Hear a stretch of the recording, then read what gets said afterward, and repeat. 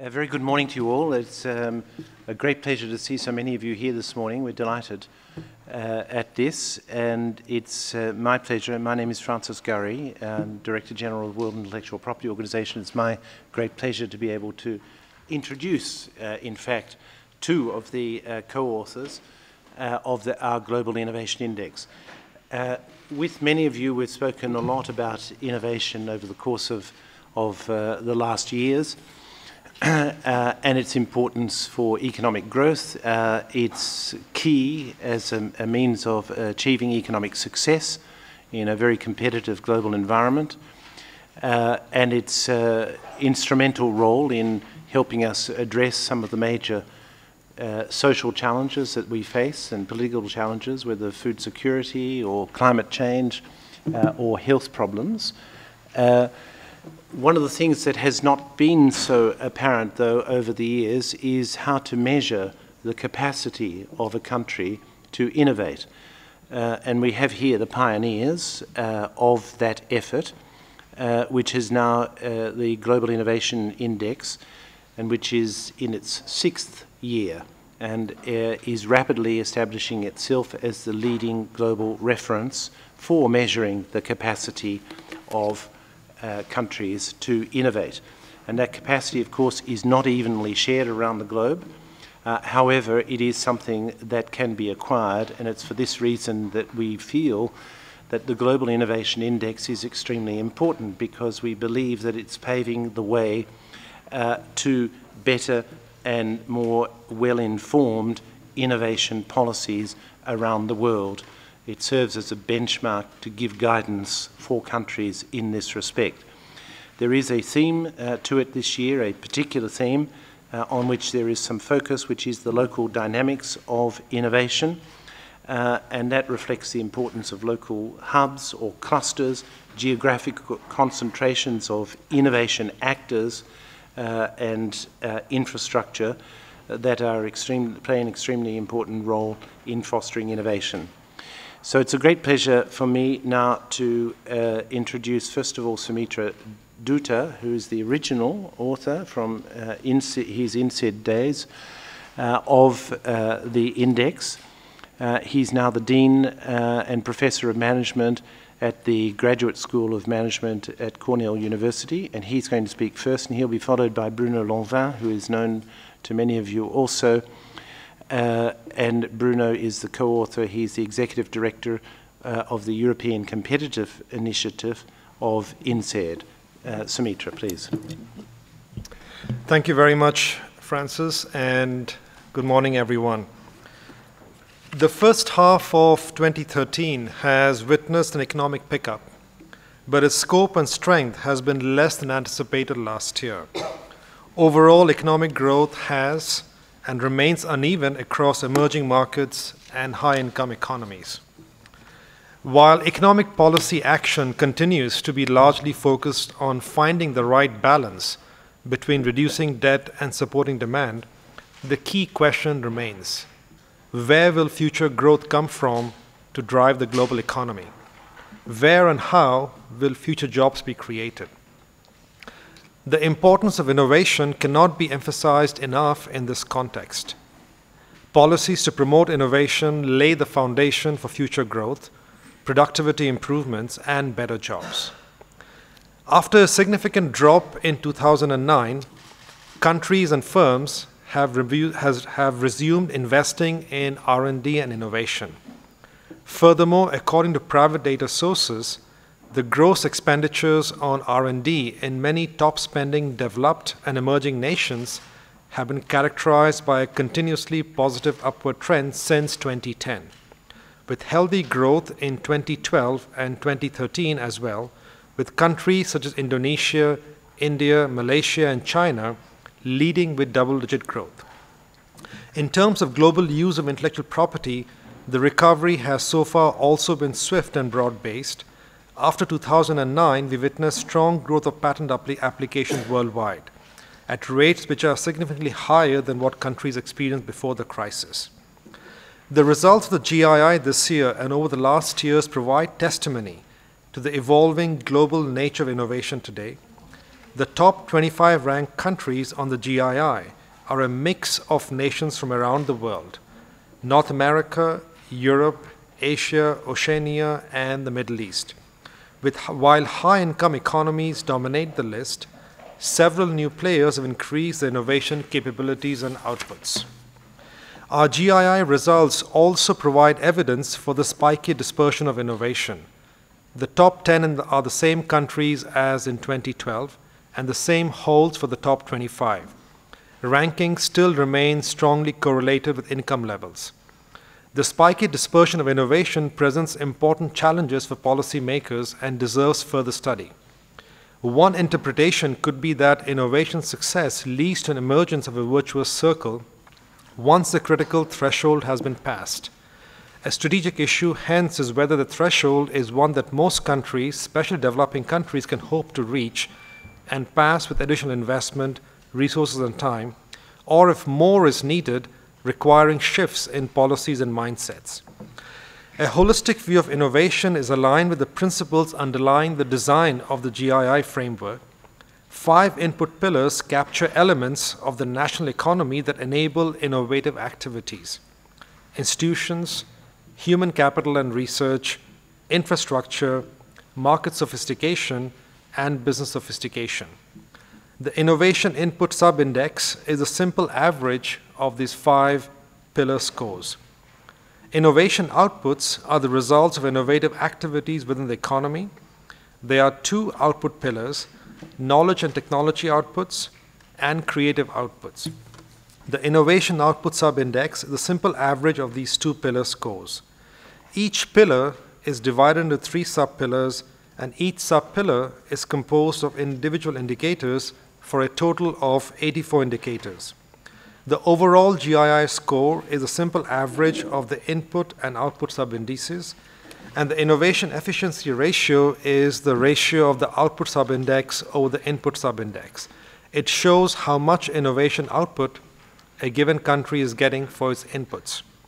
The GII model helps to create an environment in which innovation factors are under continual evaluation, and it provides a key tool and a rich database of detailed metrics for refining innovation policies. Now, the GII is a collaborative project across Cornell University, INSEAD, and the WIPO, and we are especially thankful also to our knowledge partners in the private sector, the Confederation of Indian Industry, Booz & Co., Huawei, and DEW. I shall now hand the floor to Bruno Lanvin for his remarks. Merci Soumitra. Bonjour à toutes et à tous. The GII covers this year 142 countries. That means about 95% of the world population and almost 99% of the world GDP. So there is a claim there that indeed the data accumulated through the pillars and indicators that Soumitra just described should allow us to provide interesting diagnosis about how innovation is being carried out and what can be done in various countries at various levels of development to foster it and improve the efficiency of innovation investment. There are 3 key messages that emerge from this year's GII. The first one is the confirmation that indeed innovation is a global game. It is not a game that is reserved for very advanced, very rich countries. We see success in innovation sprouting from all over the world. The second, and part of this first message, is that indeed, as Soumitra mentioned, the champions can be found in all parts of the world. The rankings this year confirm the first spot for Switzerland, was already first last year, so congratulations to Switzerland, followed again by Sweden, and then we have the United Kingdom, the Netherlands, the United States completing the top 5. The second message, however, coming from GII this year is that there is a persistent innovation divide. If we look at the top 10 or the top 25 this year compared to last year, they are the same. There have been switches within those groups, but the top 10 remain the same, the top 25 remain the same, which means that there is somewhere an invisible barrier for those countries which are not part of the top groups and who are striving to become better innovators. This persistent divide, however, is accompanied by good news. And the good news comes from what we call the innovation learners. There are countries in all parts of the world who are making significant and rapid progress in becoming better innovators. The second message, that's the second message, that the game is global and it's becoming one in which progress is being seen in spite of a persistence divide. The third message is about the sub-theme or the theme of the report this year, the local dynamics of innovation.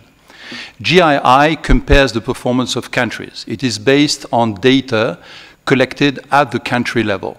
Yet we know when we start working at innovation on the ground that much is happening at the subnational or international level of innovation. And this is something which is much more difficult to measure using GDP or national account data. What we see is that the hubs, the clusters, the local endeavors to better link universities, companies, which can be of small size, are not only becoming globally successful, but they're also yielding new lessons about how innovation can be carried out. We see successful experiments carried out in all types of countries, emerging, developing, poorer, richer countries. And these need to be examined, looked at, and considered as possible sources of replication and scaling up across the world. Last point, clearly the press and the media are very interested in the rankings. This creates the buzz.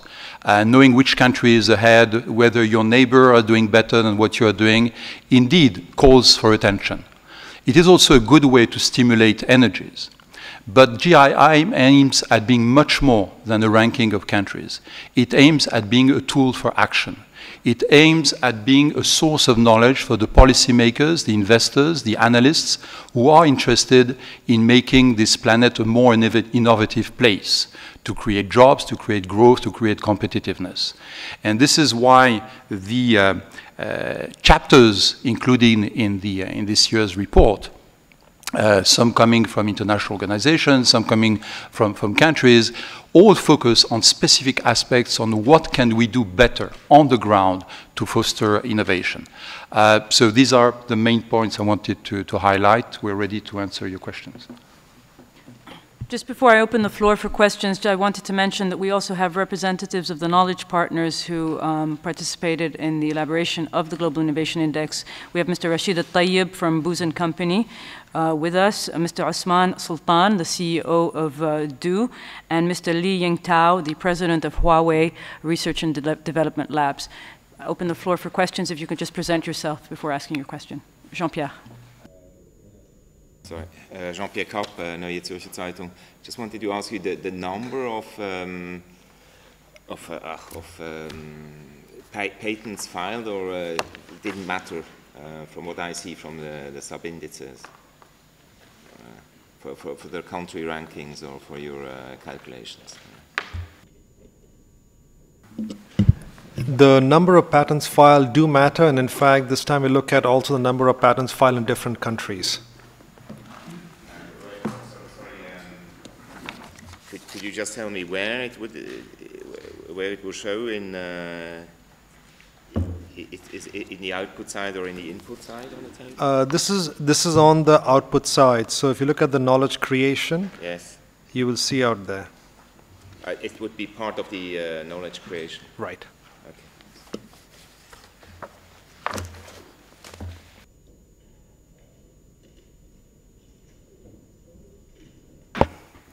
Yes, Boris Engelson, a local freelancer. I have not read, analyzed, and digested this report yet. I am a little bit started with the efficiency ratio ranking. Can you comment on that? Then I have another two questions. So the efficiency ratio is defined as the output score divided by the input score. And it's really A simple way to look at it is how capable is a country in transforming its input conditions into innovative outputs. And it's an interesting ratio because it is not directly linked to income level per se. At the same time, we do recommend looking at the innovation efficiency rankings aligned with the income level of the country, because at different income levels, you have different levels of input and output scores. Yes, but if you look at the individual countries which are at the top of the list, in most cases, innovation just means that they still do exist the following day. If you have Mali #1, it requires some comment. I do not want to demean the innovative capacity of Mali. I just want a comment. Then, does this report contain, or will future edition contain,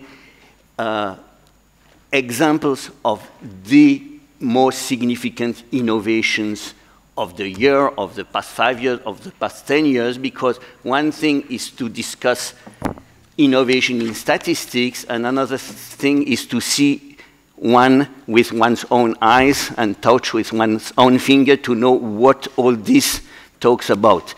So it is very difficult probably to know what were the most significant innovation in the computer industry in the past 20 years, but I am sure that even if we don't know which one, there are a lot of statistics about that.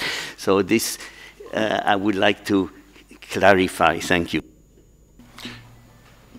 Yes, just to add to the point made by Soumitra, the reason why so much attention is brought to the efficiency ratio is that it allows us to highlight the performance of countries who have very little input, okay, including some of the poorest countries, which have identified ways in which innovation can help their own growth and development strategies. It's also important to keep in mind that one of the very, very initial purposes of GII was to insist on the fact that we cannot reduce innovation to technological innovation. There is social innovation, there is business model innovation, there are all sorts of other ways in which innovation can be fostered. So this efficiency ratio tracks not only the ability of poorer countries to actually identify innovation as a way to foster development, but it also encompasses all these dimensions of innovation.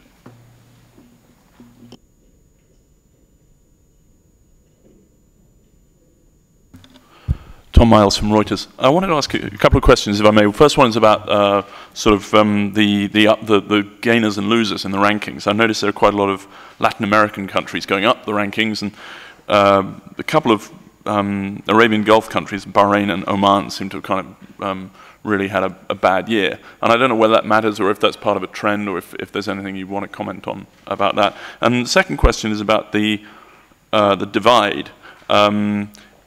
This idea that the same 25 countries are still in the top 25 as well there last year, it seems to kind of reinforce perhaps what we already know, which is rich countries are better at innovating and creating jobs through innovation. And I just wondered, for all the sort of Arab Spring and economic rebalancing and supposed slowdown in Europe and growth we're seeing in other parts of the world, basically the global relative positions are not changing at all. Wondered if you see any message in there or any significance in the future. Is there a chance of some country breaking into the top ranks and staying there? Maybe obviously China or India, the ones that people have got an eye on. Thanks very much. Well, let me make some initial comments and Bruno will add to it. So if you look at Latin America as a region, you will see an increased focus on innovation policies in many countries in the region. So what is happening in Latin America, where be it Brazil, be it Colombia, be it many other countries in the region, you see this renewed focus to build on the momentum that they have gained in recent years through a variety of different favorable economic conditions and also good decisions made in various aspects of the institutional frameworks in these countries. So I think there's a positive momentum driving Latin America, and that is showing up in some of the rankings out there. Now, in terms of the Middle East, I will let Bruno comment on that, but these rankings give a sense of how different nations and different regions evolve over time. So sometimes it is difficult to see precise big jumps among the top leaders from year to year, but if you look at the trends, you do see trends which are quite interesting. So in the top 25, for example, you see Israel moving up quite steadily and quite rapidly year to year.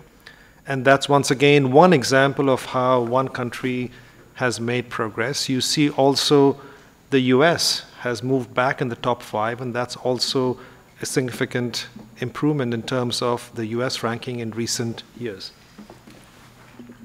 Yes, regarding the 3 points, the changes in rankings, the specific issue regarding Europe, for instance, and the ability of any country in the near future to break out of where they are and into the top. Very briefly, and it applies to Middle Eastern countries as to other parts of the world. We have a worldwide index, 142 countries. There is a crowding towards the middle, starting with number 30 up to number 70 or so. Any very small variation in the index can lead to upswings and downswings in the rankings. So we should not be fascinated by these moves from one year to another. We have, as Soumitra said, look at the longer term and the time series. This being said, there are indicators of changes in policies, investment made that translate into results. And these are the interesting stories. Regarding the fact that the rich countries remain on top, it is an undeniable finding, okay, and not a surprising one, that indeed innovation performance is highly correlated to income per capita. The rich countries do better. Okay? Let's not hide ourselves behind our pinky finger. This is the fact. The good side of the story is that this hierarchy is being challenged. We've seen countries, middle-income countries, moving up very quickly. What we see, however, is that there seems to be a qualitative barrier. And this is why we've given additional emphasis this year on the output side of the model to quality elements. It seems that there's a number of elements that have to do with the creation of a good ecosystem, and I would say even a good social ecosystem around innovation. It's about entrepreneurship, it's about risk-taking, it's about respect for failure, it's about interdisciplinarity, it's about openness, which are very difficult to quantify. And these are probably, it's at least one of our hypotheses, one of the reasons why we see this sticky rankings behind the top 25 and the rest. So there's no reason why this will not be modified in the coming years. An important step is that people become aware, policy makers become aware of where the challenge is. And on the last point about what we see in Europe, for instance, okay, big crisis, what we see is that investment in R&D and innovation have been maintained. So that says that somewhere there is a recognition by governments that innovation can play a counter-cyclical role. We designed that last year in last year's report with the name of hysteresis, saying that the worst thing that can happen to innovation investment is a stop-and-go policy. It becomes very, very difficult to rebuild an ecosystem if you stop investing at some point in R&D. And what we've seen in Europe, in other parts of the world, in the US, for instance, is that not only this investment has been maintained, but it has increased in a number of cases. At the risk of repetition, let me just make a quick comment also. I'd like to emphasize what Soumitra has said, that there is, I think, a much greater consciousness around the world of the importance of innovation in economic strategy, and you see that whether it is in Indonesia, which has recently established a National Innovation Council, or India, which has a National Innovation Council, the Decade of Innovation, and so on. You see it repeatedly across the world. And that's very important. And the second thing I'd like to say in this regard is that, of course, when you look at all of the inputs that go into this index, then you see that this is not something that you can just pick up and change as far as your government is concerned or your country is concerned overnight. It's a very gradual movement which requires very much a horizontal, broad-based approach covering everything in the whole spectrum of knowledge creation, from your educational system and the passage of knowledge from one generation to another, to the creation of new knowledge, and the institutions and financial institutions and markets to support that. So it requires a medium-term effort at least in order to change positions.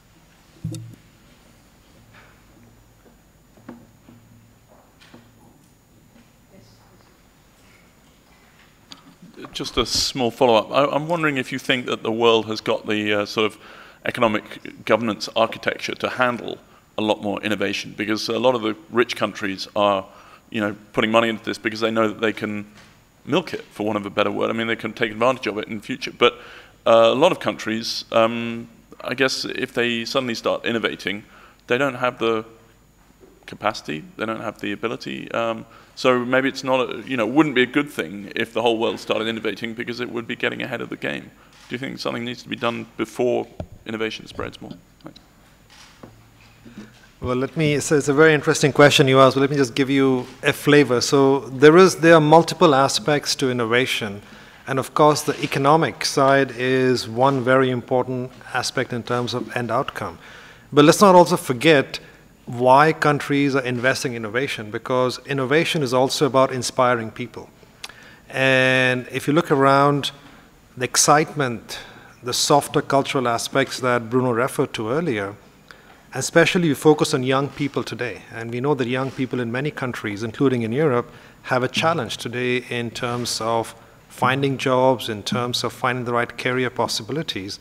Innovation in terms of either creating their own companies, innovation either in trying to create some new possibilities for their own futures, is a very important way of inspiring and motivating and creating the right kind of societal conditions. So I think there's a very important social benefit that is also associated with innovation, which we should not underemphasize.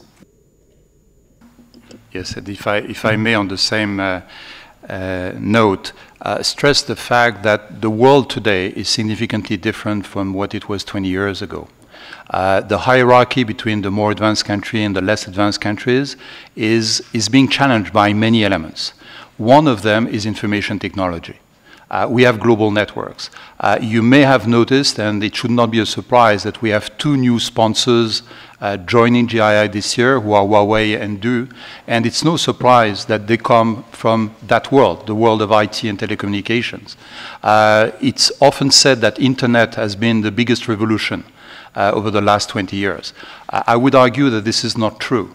The biggest revolution for the majority of mankind has been mobile telephony. And what we are seeing now with the advent of broadband is a convergence of the internet revolution and the mobile revolution. And in terms of innovation, in terms of what this can do, especially for younger generations, in terms of availability of knowledge, sharing of knowledge, interfacing of ideas, is just tremendous. We can't just imagine all the possibilities that this will yield on the front of innovation. Hi, my name is Masaki Kondo, GG Press Japanese News Agency. Just, I'm curious, can you make a projection of the ranking, let's say in 5 years later or 10 years later, by looking at the current trend? I mean, I understand this is a 6 editions. Did you expect Switzerland, this year Switzerland was ranked number 1. Did you expect this situation happened back in 6 years ago? Thank you. Well, so far we are not necessarily in the business of predicting. So, it's an interesting question in terms of how much can we extrapolate from the data that we have today about the future.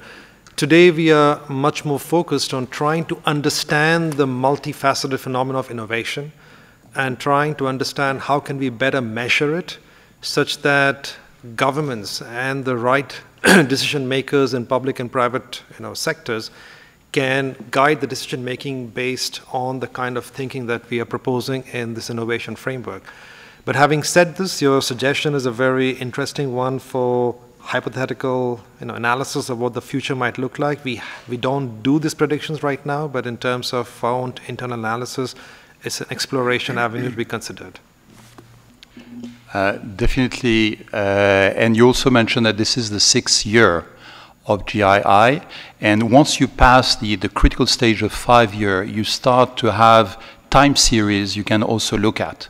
So the ability to try and understand what the future could look like is also very much linked to the fact that we have already a certain period of time where we see things happening. And when we look at what has happened so far, we see that it's full of surprises. We've seen swings in ranking. So we hope that the future will be full of surprises.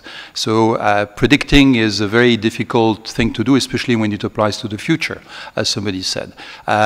We also must remember that one of the messages that GII delivers is that innovation is not an equation. It is not about chemistry, where you know what you put this ingredient, you mix it at that temperature, and this is the result you're going to obtain.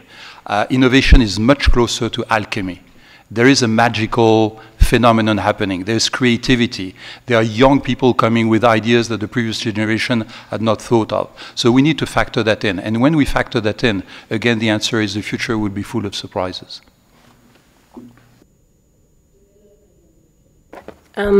Yes, Gunilla von Hall, Swedish, Svenska Dagbladet. I have a question on the Nordic countries, because I can see all the 5 Nordic countries here are among the 15 at the top, I think. And do you have an explanation why this is? Are the similarities in the policies in our societies that make these good places? Or do you have an analysis of this? Thank you. I'd like to make one quick comment, and then I'll leave the experts to give you a better answer. None of them has resources. If you look at the top 10 countries, it's very interesting. You know, Switzerland, lakes and mountains. Sweden, UK, Netherlands, US is perhaps an exception. Finland, Hong Kong, Singapore, Denmark, Ireland, they're all countries without natural resources. And that's not an accident, I think. Yes, the Nordic group is obviously a fascinating group for all of us because they are the good students. Okay, they sit on the front row and they get the good marks. What is interesting is that there are common points, and typically the one that Francis just mentioned is critically important: absence of resources. Even if Norway right now is enjoying a good oil ride, but it's critically where they started from. Yet there are separate stories. That is, if we take the case of Finland, for instance, Finland saw suddenly 75% of their external trade collapse with that of the Soviet Union. It created Nokia, it created a number of other incentives. Denmark had other challenges, etc. So there are, within the same family, different stories. One thing that remains across Nordic countries is the high importance and value granted to education. This is a common point which we see all across Nordic countries. Investment in younger generation is critically important in terms of generating innovation.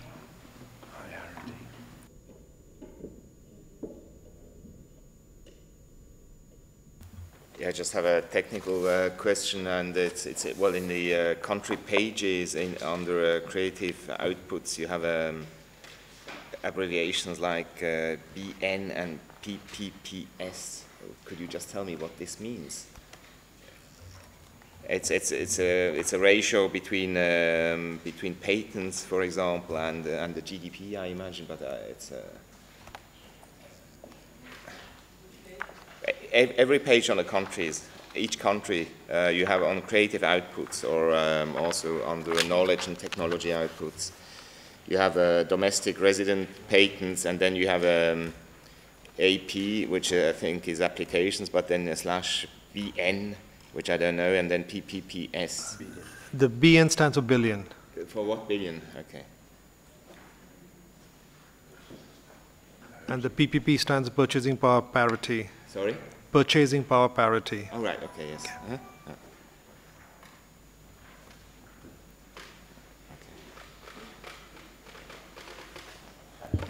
Sorry, Nina Larson, AFP. I was just wondering if you could say, in line with what you said about the Nordic countries, what it is about Switzerland, besides the lack of natural resources, that makes it stand at the top, and also what the US has done to come back.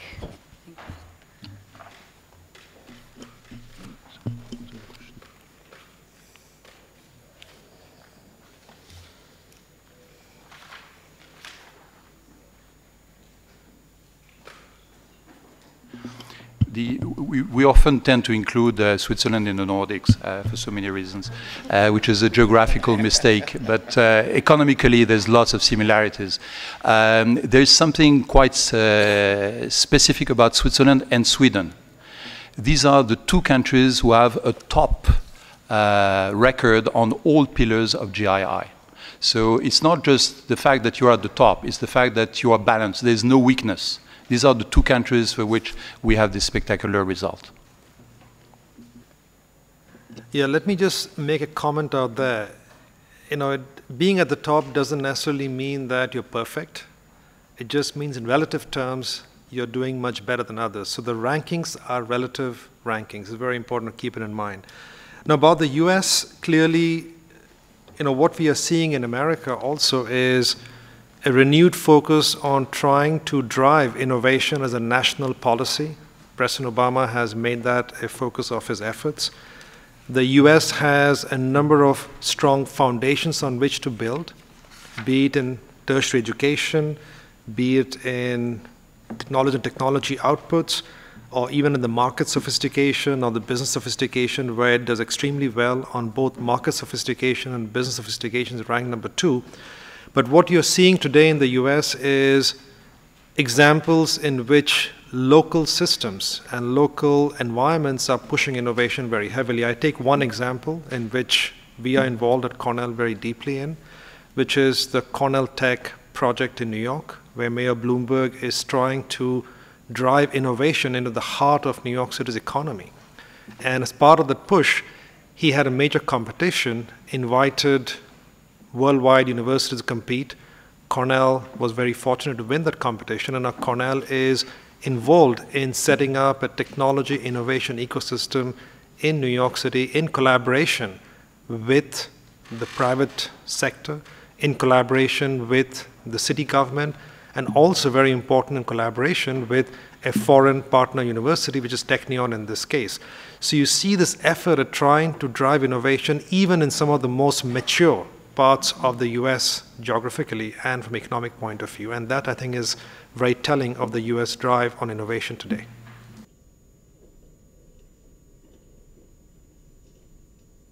Yeah, Xin from China's national television. First of all, I didn't hear exactly what you say about the similarity between Sweden and Switzerland. I didn't understand that. If you would repeat that very briefly. Secondly, there are 3 index climbers, Uganda, Costa Rica, Bolivia, each climbing about 20 places. That's really remarkable. What are the factors in your mind? And for a gigantic country like China, what does China have to do now so that it can maybe achieve similar result in the future? Thank you. Thank you. I will let Soumitra answer the point about Latin America. Just very quickly on the first one, what is remarkable about Switzerland and Sweden is that these are the only 2 countries in the world who are in the top 25 for every single pillar of GII. So it's a very balanced performance. Regarding China, we see 2 things which have to do with the middle-income countries and BRICS, which is hitting this invisible wall whereby building the ecosystem is becoming critically important, what we discussed earlier.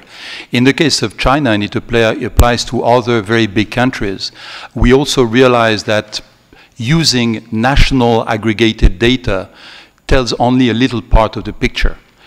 We wish we had data at the province and municipalities level, because we have reasons to suspect that innovation performance will be different in different parts of large countries.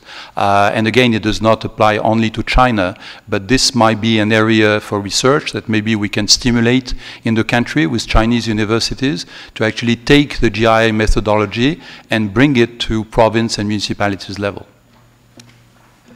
Let me just add a few words on China, and then I'll talk about Costa Rica. We are very pleased that we have, of course, an advisory board, Professor Chen from Peking University, and also Huawei, which is the company that grew out of China into a global organization as part of Knowledge Partner. And China is today ranked 35th, but what is interesting is that it is ranked 3rd amongst the upper middle income countries. And China entered into this group of upper middle income countries only about 3 years ago. Before that, it was a lower middle income country categorized as such.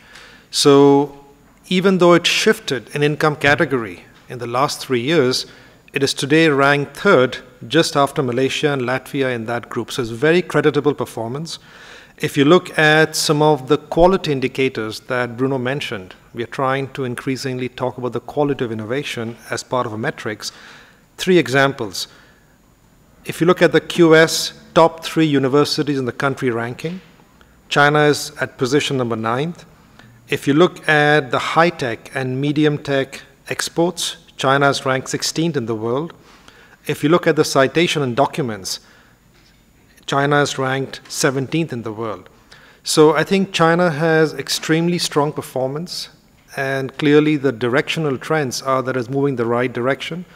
But as Bruno mentioned, whether and how quickly will it break into the top 25 remains to be seen. Now, the question about Costa Rica, first of all, some of the big shifts in rankings are subject to sometimes small movements. As I mentioned earlier, sometimes there is a crowding of scores, and so small shifts can result in, sometimes small changes in scores can result in big shifts.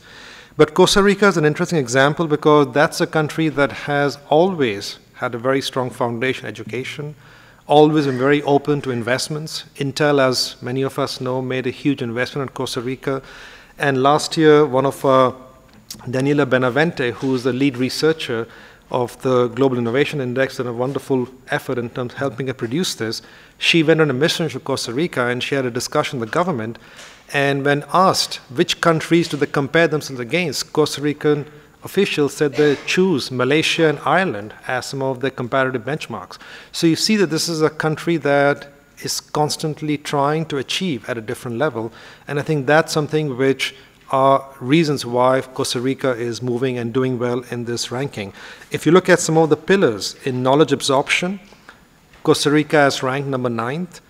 If you look at knowledge diffusion, Costa Rica is ranked number 8th. If you look at high-tech exports, Costa Rica is ranked number 5th. If you look at communication, information services exports, Costa Rica is ranked number 8th. So once again, some very strong performance that drives the movement of Costa Rica. We have time perhaps for one last question because we have to be in the ECOSOC high-level segment for the formal launch with the Secretary General of the United Nations. Thank you. Which you're all welcome to join.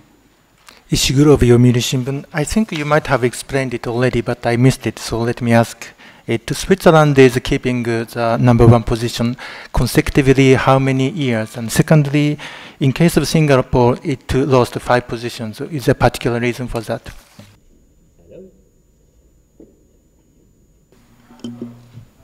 Yeah, so Switzerland, we've covered, again, very balanced, steady performance on all pillars. In the case of Singapore, we see Singapore still very high on the input side, among the top performers in the world, and the performance this year has been affected mostly on the output side, which is where we have introduced a number of new variables.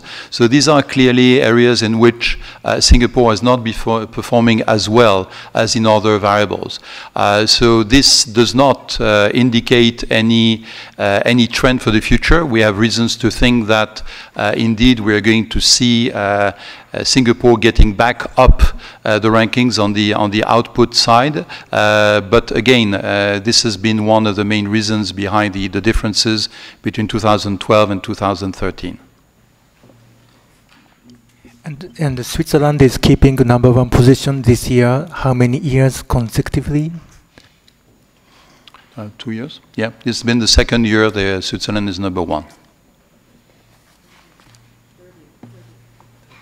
Yeah, third report in which it's reported, yes. I'm told that ECOSOC is running a bit late, so we do have time for maybe one more question. Okay. Boris? There is a whole chapter on the Arab world, and the Arab world was traditionally known for high literary innovation and low industrial innovation. So what are your findings? And considering the new hubs in the Arab world, does that mean that good industrial innovation requires low democracy and low literature?